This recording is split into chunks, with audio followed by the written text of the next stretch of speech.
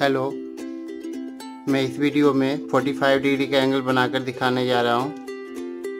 45 degree का angle बनाने के लिए सबसे पहले 90 डिग्री का एक एंगल बनाना होगा।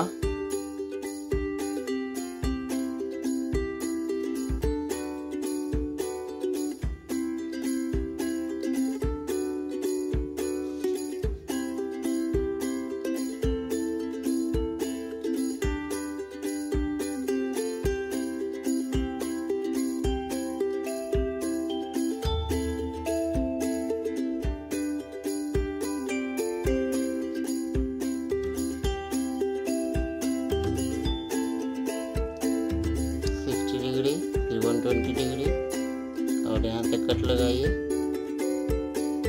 इससे 60 और 120 डिग्री के बीच एंगल बाइसेक्ट हो जाएगा और ये 90 डिग्री का एंगल बन गया है।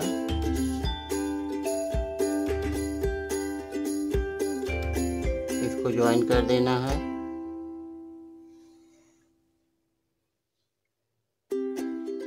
ये 90 डिग्री का एंगल है इस दोनों के बीच में। अब इस एंगल को बाइसेक्ट करना है। बाइसेक्ट करने के लिए कंपास को थोड़ा बड़ा कर सकते हैं।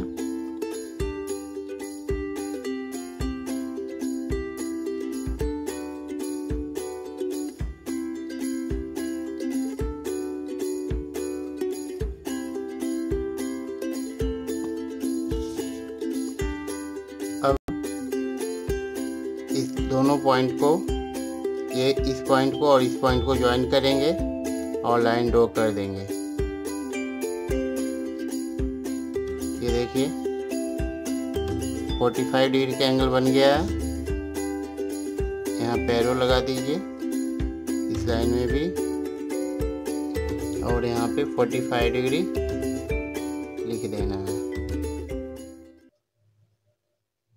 Thank you.